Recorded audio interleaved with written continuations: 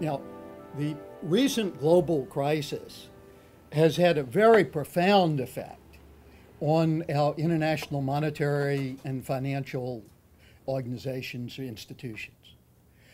Prior to the crisis, the IMF was just about out of business. They were cutting back staff, they were making few new loans, they were really in the doldrums. The crisis has given them a new lease on life. Okay, now, I don't think they caused the crisis, but it's been, from a bureaucratic perspective, it has been incredibly useful because they have come back and are probably in the strongest position of influence on the global economy that they've been, perhaps ever, and certainly in quite a long time. Probably even more important than that was the evolution of the G20 into a major, not so much decision-making body, but at least discussion group. It had been in existence since the Asian crisis, but the big change is essentially the G7 or G8 was expanded to be the G20. And so that has become the primary talking shop of the heads of state and finance ministers. A few people have been critical of this because you still have many countries left out of the G20. There was an article in Financial Times about a week ago about what about the G172, the other countries who are in the UN and aren't in the G20. Okay, and had a nice proposal for how we would have more representative of a new sort of council for economic cooperation or coordination, which I would favor, but I don't think it's going to happen anytime soon. The G20 is now where the action is. And I think compared, if you view it as the substitute for the G7 or G8, that's an enormous advance in terms of having more participation and more views in the world economy. So I tend to stress the positive of the G20. And the questions are, how effective will it be? In the early stages, I think it was extremely effective. We got through the early and mid stages of the crisis without any substantial economic warfare or collapse.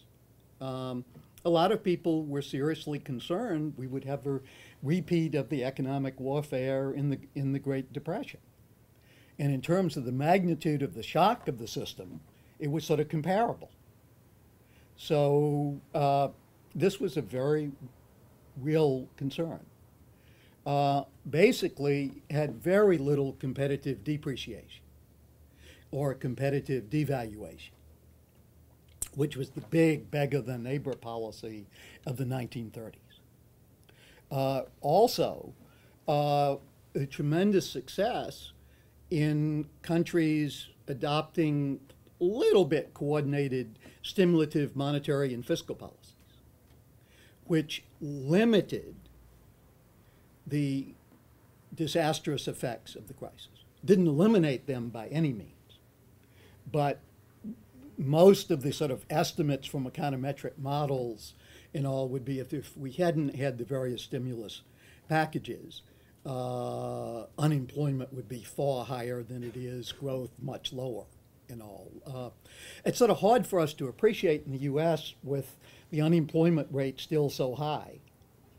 But I think and you sometimes get people saying that shows the stimulus didn't work. Well, that's just not right. A lot of disagreement among the different models of just how much it helped things from getting worse than they are, but any of the respectable economic studies suggest that it had a substantial positive impact. So in the early stages, the G20 was, I think, enormously successful. And also in the stage of laying out a good qualitative framework of things that needed to be done to rebalance the global economy. Because we really had two interconnected sets of problems. One was the financial crisis itself. The other was the very substantial global economic imbalances. In shorthand, think of sort of trade deficits and surpluses or current account deficits and surpluses, where you had countries like the United States and Greece in huge deficits, and countries like Germany and China and some of the Arab countries in huge surpluses. These were not likely to be sustainable. And some of our mainstream macroeconomic theory, on which the vast majority of economists agree, suggests that to reduce these imbalances at minimal cost, there's a strong case for policy coordination. Exchange rate changes play a role in that. There's a lot of misleading controversy, for example, of the role of the renminbi, China's exchange rate, as to how much it's contributing. We could talk more later if you're interested in that. But there's been a huge amount of confusion in the sense that a lot of people correctly say revaluation of the renminbi by itself won't solve all the problems. And that's absolutely true. That doesn't mean it couldn't be a substantial help along with other policies. But the whole issue has become so politicized that you very often get the impression that one side is saying all we have to do is get China to revalue, and the other side is saying that would be a disaster. Okay, I personally think substantial revaluation of the renminbi would be a very good idea for China as well as for the U.S. and the world economy. But it's clearly not the only policy that we've got going along with the international or external imbalances. There are corresponding internal imbalances. So countries like Germany and China are not consuming enough domestically. They are relying too much on external demand to generate domestic growth and employment. Okay. And by the same token, U.S. and Greece, just to name two, have been relying way too much on overspending domestically, and have been free riding on internationally financially integrated world markets. So we've been living beyond our means. And some other countries have been too frugal. And one of the important key insights of Keynesian economics, which is discredited in some aspects and still very mainstream in some others. So again, you've got to be very careful. You'll see lots of debates. Keynesianism is discredited, or Paul Krugman will say it's shown its value. You really can't do almost anything useful at that level. You have to disaggregate it to different aspects. The original Keynesian belief in a stable short-run Phillips curve or inflation unemployment trade-off has been clearly discredited. On the other hand, the idea that aggregate demand is important and that the private sector doesn't always generate just the right amount has, I think, been very strongly vindicated. And one of the strong implications of Keynesian analysis is what he called the paradox of thrift. That normally we think of savings as good. But if suddenly everybody starts saving at the same time, that can put the economy into a recession. Okay. And in part, what we're challenged with now is an international application of that. On top of it, to make the situation even worse, there's a big difference between what macroeconomic policy in many countries should be in the short term and the long term. Okay, and I'm making sort of pretty strong assertions, which I'll be glad to talk about in more detail, but what I'm saying is pretty much mainstream economics, that when we're in a recession on a real sluggish economy, we need more economic stimulus. And most economists, not all by any means, but most economists would say in the US today, we're doing not enough fiscal stimulus and having to rely too much on monetary policy. Okay.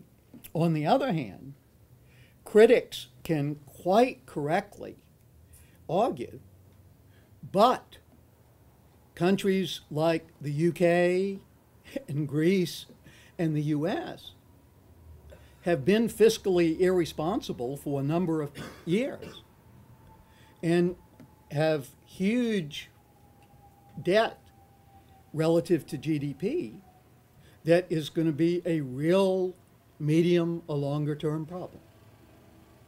So a number of political leaders and governments in Germany and a number of other in the UK now have said that is such a problem that we need to start fiscal tightening, even though the economy at the macro level is doing very badly.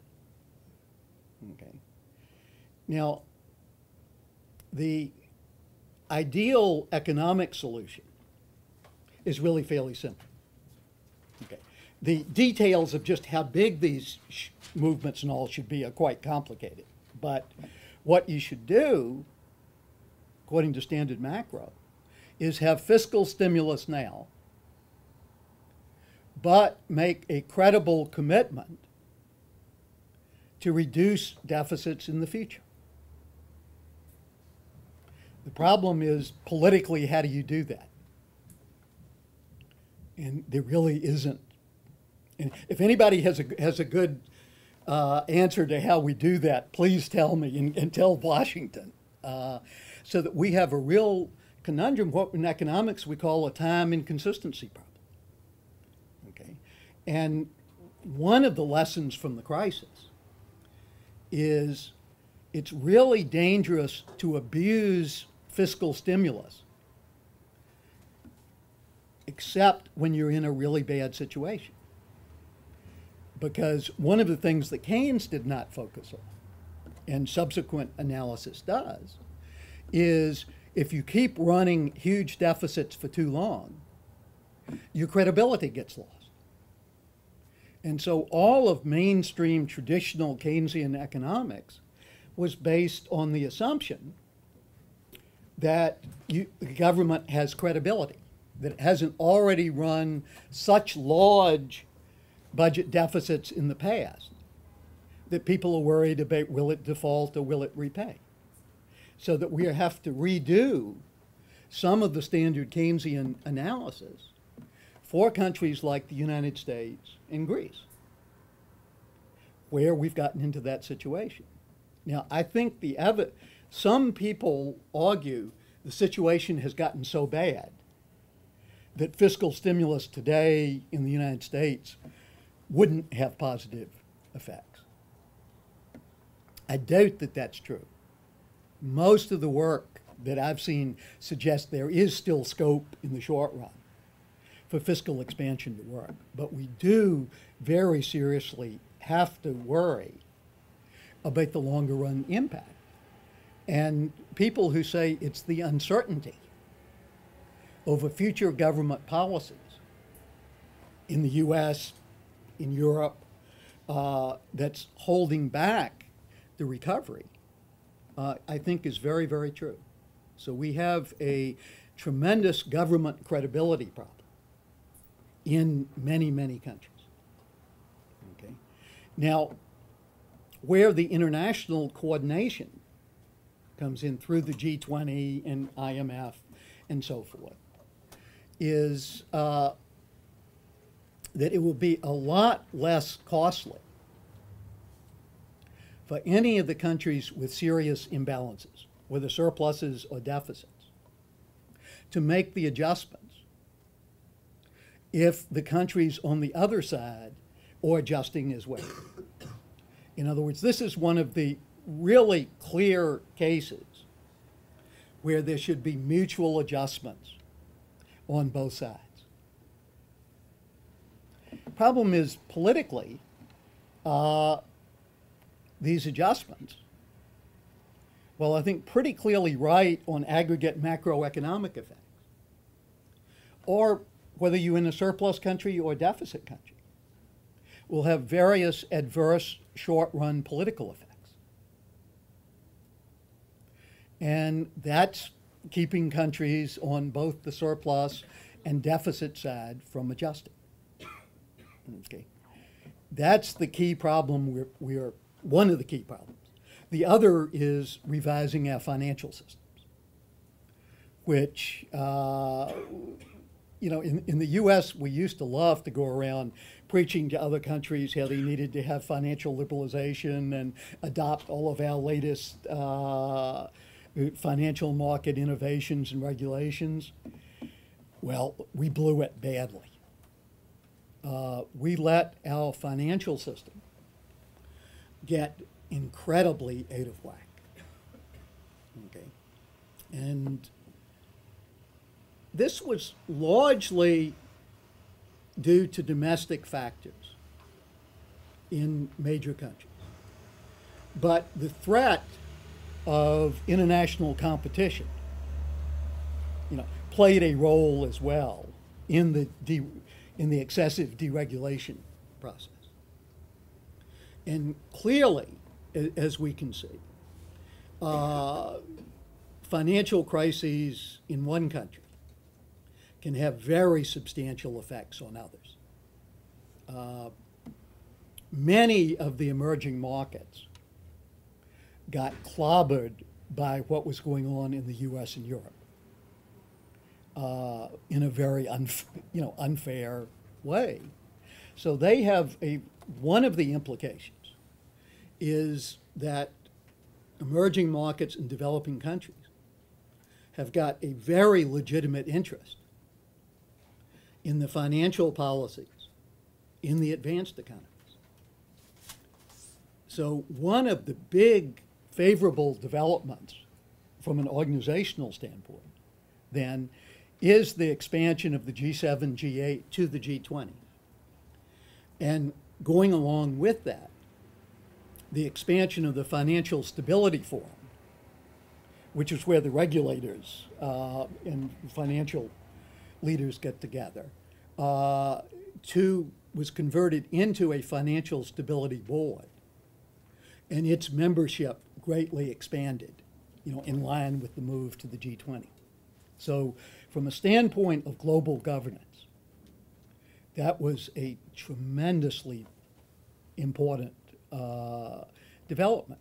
And going along with this too, we might say there just was agreement at the latest preparation meeting for the G20 meeting in Seoul next month that there'll be about a 6% shift in quotas from the advanced economies to emerging and developing countries. And after many negotiations with the U.S., the European Union has agreed to give up 2 of its seats on the board. Symbolically, that's very important. Substantively, it makes almost no difference because the voting structure in the IMF very seldom matters. I was in Beijing a month ago, and we were talking about a lot of these issues, and it was very interesting. The emphasis of a number of the Chinese officials, which I think was very well taken, was to see an expansion of the IMF management with more deputy managing directors from emerging market countries. And if that occurred, or, I mean, obviously they were thinking there should be a Chinese, this is the next managing director. And there is, in principle, an agreement that the managing director no longer needs to come from Europe. And there are many, many capable people in emerging market countries. But even if they did not get the next managing director, to expand the number of deputy managing directors in a way that they had some influence probably makes a whole lot more difference. So that'll be interesting to watch and see. It's clear now the big emerging market countries have an opportunity to have their voice heard much more than in the past. Of course, for that to work very well, the traditional hierarchy has got to pay attention to them. And in recent months, a lot of pessimism has crept in to discussions of the G20. Agreements made in principle at the Pittsburgh meetings don't show much evidence of being carried out very much. The sort of progress tends to be fairly slow. A number of the emerging market economies said that basically the whole G20 exercise got sabotaged into a debate between the US and China over the renminbi and the bilateral trade balances. And some of them got so disgusted that the finance minister from Brazil, the gentleman who announced that we were in a currency war, didn't even come to the last meeting. And you hear comments from India, for example, of being very discouraged at the progress being made. On the other hand, at the last prefatory meeting last week, there was actually more progress made, apparently, than a lot of people expected. And there was forgot to bring it, but there was a headline in the Financial Times today that China is warming to some of the G20 objectives. So it's clearly too early to say the G20 has failed. Okay. It's clearly failed in terms of the highfalutin rhetoric that a lot of officials have made in the past, but we just have to forgive them. They can't help themselves.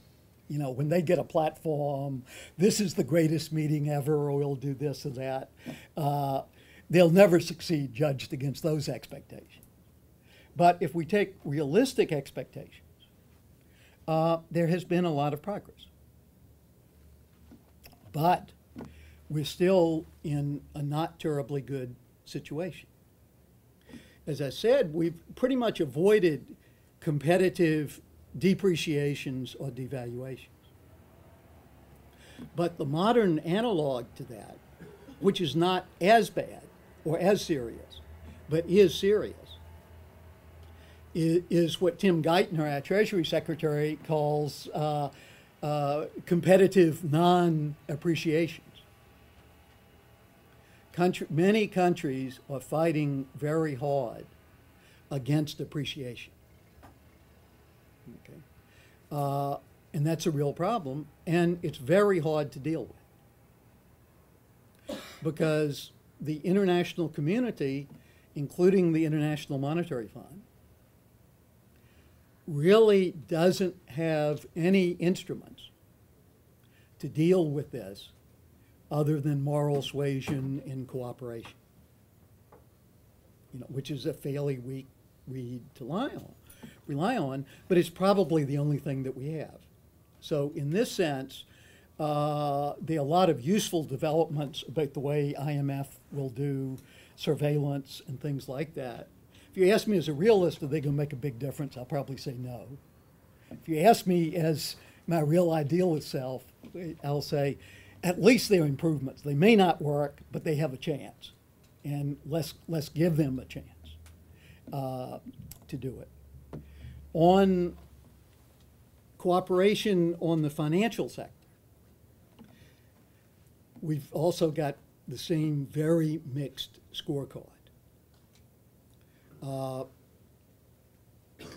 Some very substantial improvement, and some, in many areas, a lack of moving forward. That's probably not a huge problem right now.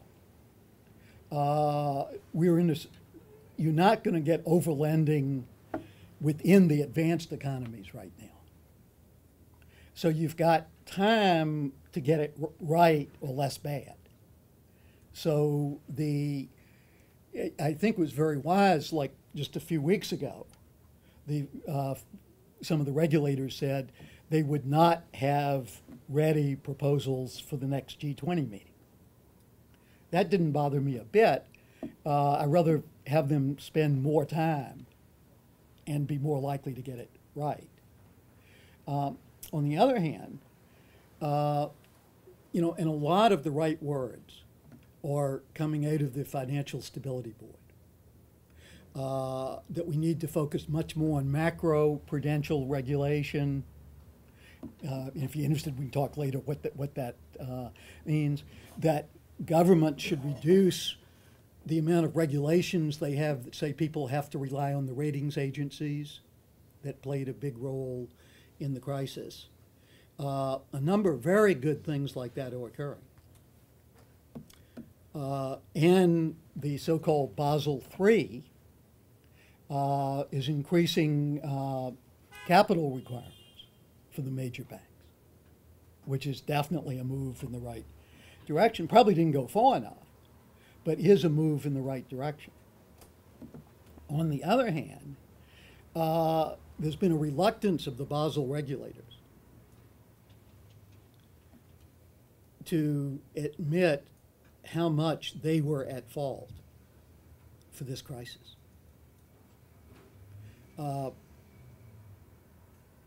I think they had a huge amount of responsibility.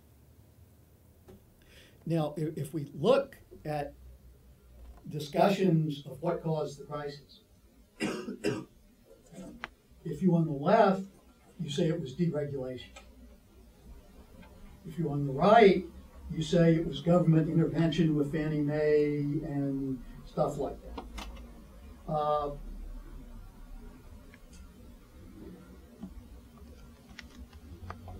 It's really hard to have a sensible discussion of the causes of the crisis at the political level, because people have axe to grind. I'm going to talk, the rest of my talk is going to focus on the importance of what I call mental models, or ideas, or theories, or views of the world. Okay.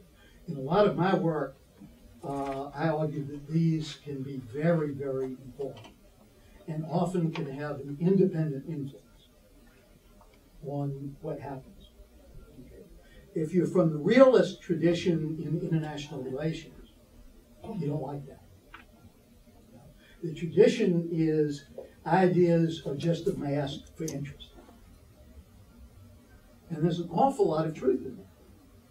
If you changed it from always to sometimes or often, when you look at former Secretary Paulson saying it was really the Chinese and global savings glut that caused the crisis,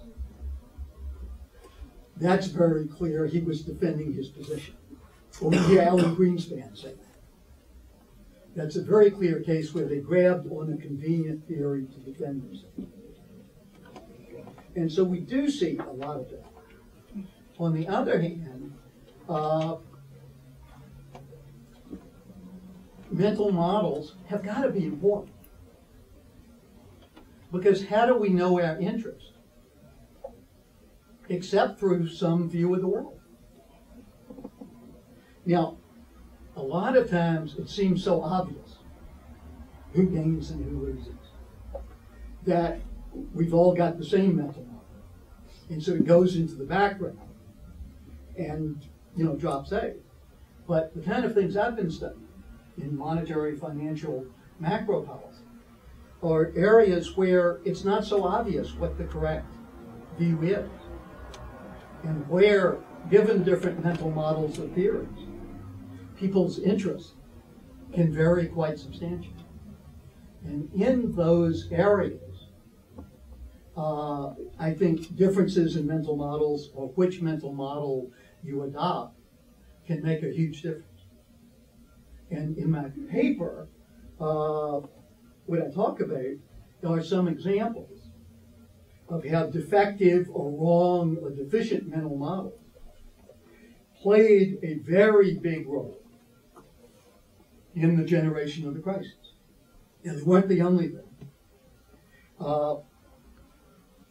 Now you might ask, how can I make a pronouncement like that when, on the other hand, Howard Davies, the director of the London School of Economics, and a former top British regulator, argued recently, fully 3 years after the crisis began, we are still no nearer to a consensus about the underlying causes of the crisis. And as I said, if you look at Republican Democratic political discussions or German versus French, you see the same amount of disagreement. Or even in academia, I'll give just a couple of examples. Paul Krugman had a fascinating but highly misleading piece in the New York Times called "How Did Economists Get It So Wrong?" He says, as I see it, the economics profession went astray because economists as a group mistook beauty, clad in impressive-looking mathematics, for truth. The belief in efficient financial markets blinded many, if not most, economists to the emergence of the biggest financial bubble in history. Economics as a field got in trouble because economists were seduced by a vision of a perfect, frictionless market economy. That from one of our top economists and Nobel laureate. On the other hand, one of the leaders of the Chicago School, John Cochran, had a delightful, nasty piece on the blog called "How Did Paul Krugman Get It So?"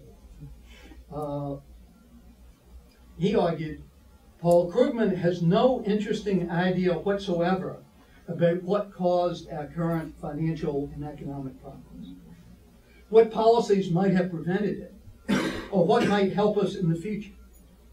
And he has no contact with people who do. Pretty nasty. Now, I talk in my paper that of those quotes I gave you, both have some truth, and both have some very misleading aspects to them. Krugman's truth that sort of the efficient market paradigm and concern with beautiful mathematical models has had too much influence on the academic economy is, I think, in my judgment, absolutely true. On the other hand, many economists did predict the crisis and try to give warning, including economists at the IMF and the Bank for International Settlement. There was a problem that most academic economists overspecialized. Most of the economists, if they'd been given the facts, would have said, whoa, we're in trouble. These arguments you hear from the risk managers at the big banks that this is a 25 sigma event that nobody could have foreseen are just absolutely wrong. Coleman Reinhardt and Ken Rogoff have a wonderful book called "This Time It's Different." which is playing off the phrase, they're the four most dangerous words in the English language, in which every financial bubble has had an element to that where people say the old rules don't apply. And Ken and Coleman, I think, show quite convincingly that if you had been looking at traditional indicators like credit growth and things like that, this crisis was quite predictable.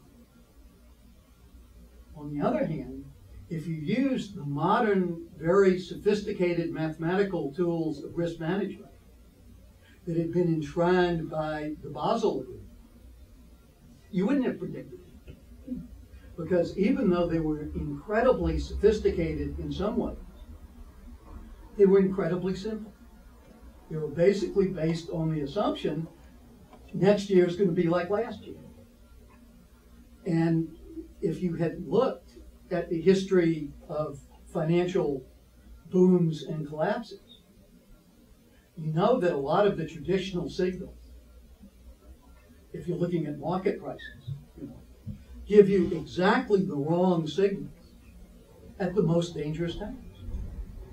When in the middle of a boom, if you're just looking at market behavior, everything looks great. It looks like risk has declined tremendously. And so it's okay to lend more. And so it turns out, when you look at it, these very sophisticated looking models were very pro-cyclical. They also were based on the assumption of one firm at a time.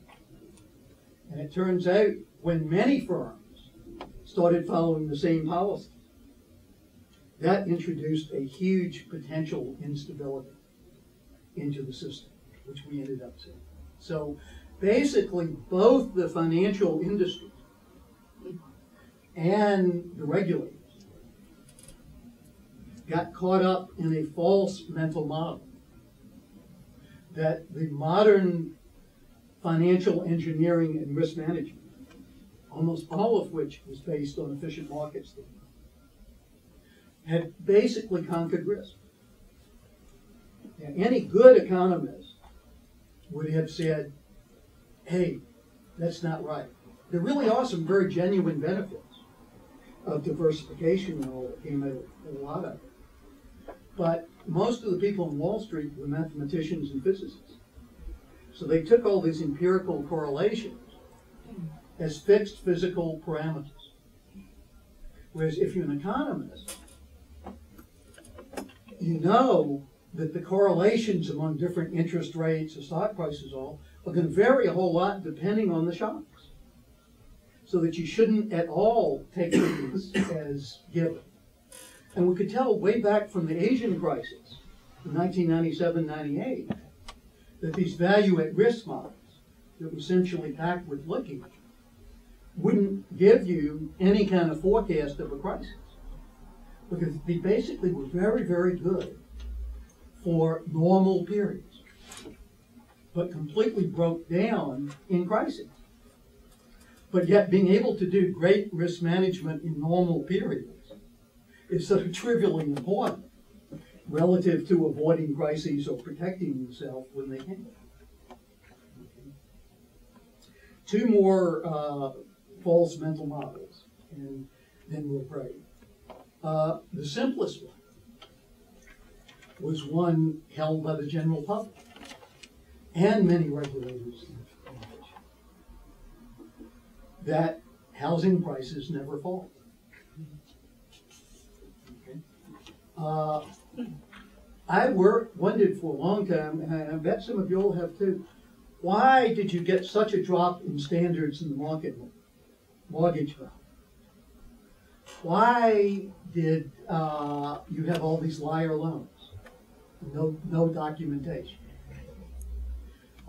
It wasn't securitization. That's the popular answer. It was the particular way the securitizations were done and the mortgages were written. A wonderful book by Horton called Slapped by the Visible Hand. that goes through and lays this out in detail. That all of these things like adjustable rate mortgages, that was actually a good idea to give people the option of that. But it turned out in practice the adjustable rate mortgages weren't what economists thought. They were essentially very low interest rates for several years, and then they jumped way up. Anybody, looking at that would say, hey, you're giving mortgages to a lot of people who won't be able to pay. Why did the lenders not worry about that? In part because they figured if they had to foreclose, there would have been enough appreciation in the value of the collateral of the homes that it was no problem, that would greatly exceed the cost of foreclosure. So that assumption was built in throughout the whole system into the ratings agencies, who way overrated these things.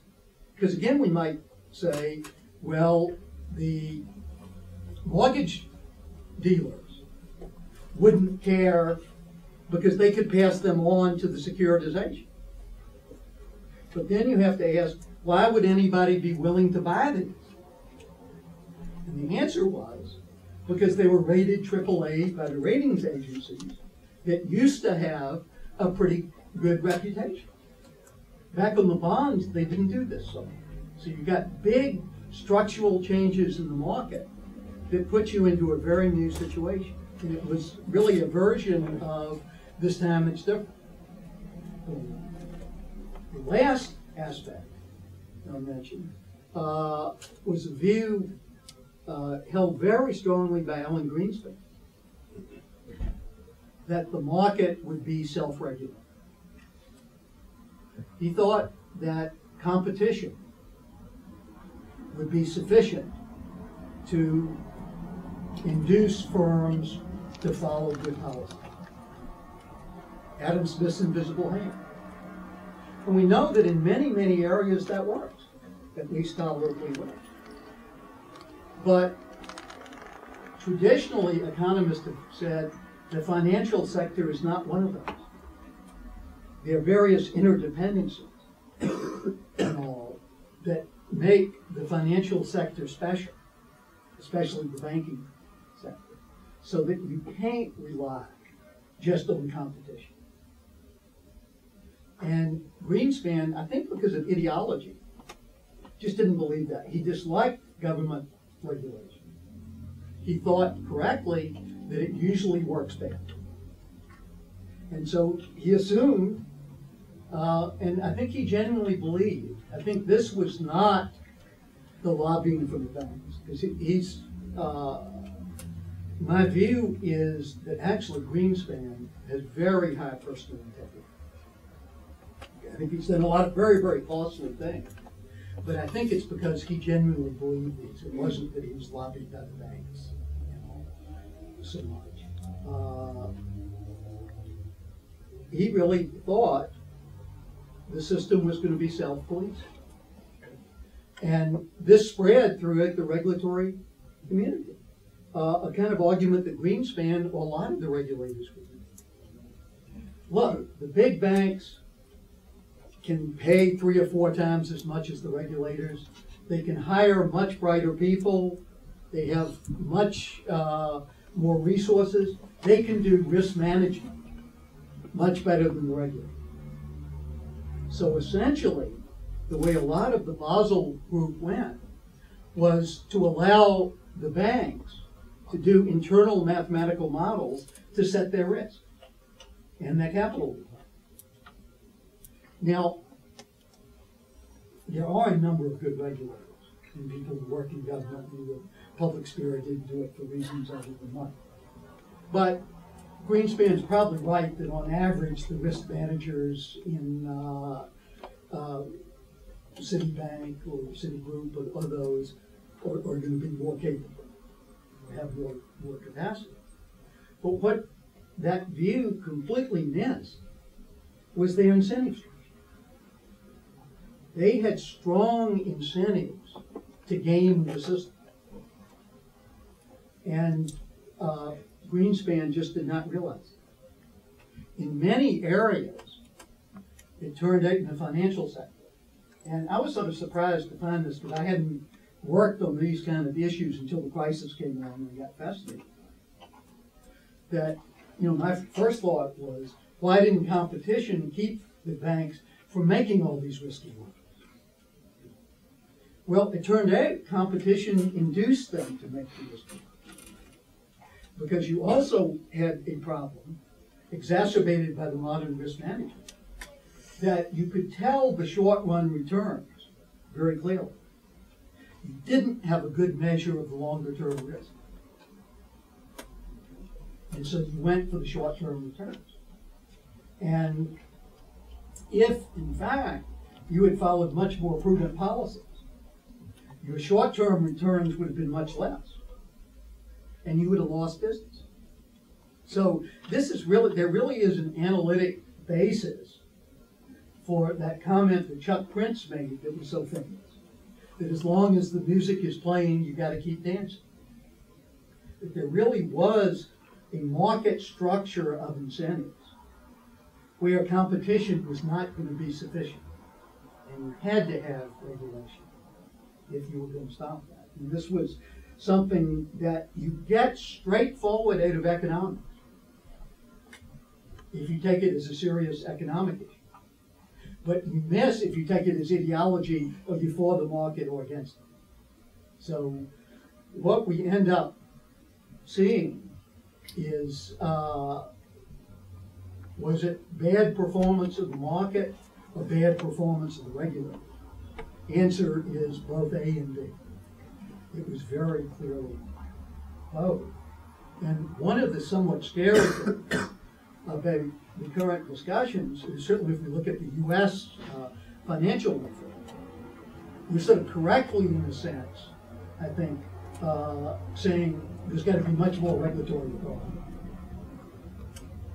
But most of the financial crisis wasn't due to deregulation. Some of it was, but most of it was not. Most of it was non-enforcement of the regulations we had. So just having more regulations isn't going to do that. We've got to worry very seriously about how to improve the structure of regulation. And just one simple thing on that is there's a very strong case for doing simpler rules that you know aren't ideal, but aren't as easy to gain as these very sophisticated systems. So a bottom line of that is be wary of too much sophistication, because it can very often be used against you. Last comment, how has the IMF been doing in the crisis? I would say on the whole pretty well. I've got particular criticisms I can mention if we go in, but it has done very good economic analysis, where it has been a very good communicator of mainstream economics. Now again, if you're really strong new classical economists, you dislike the IMF because you say it's too Keynesian. If you're an extreme Keynesian economist, you dislike the IMF because it's too classical. And in fact, the IMF is right where it should be, in the middle of mainstream views. And on this, I think it's done a tremendously good job during the crisis, and that's likely to increase its credibility a good bit. So I'll sort of end on that positive note about the IMF. Thank you.